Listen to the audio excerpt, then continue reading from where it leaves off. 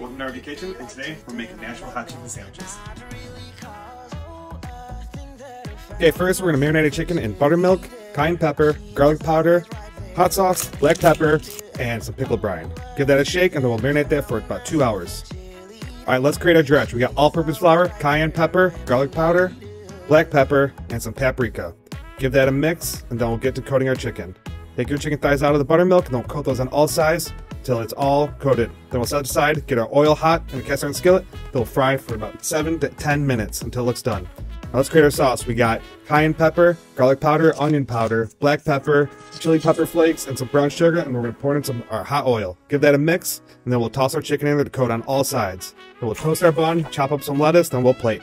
Put the lettuce with some pickles, and we'll top it with some chicken, then more sauce. And there you have it. You have a Nashville hot fried chicken sandwich.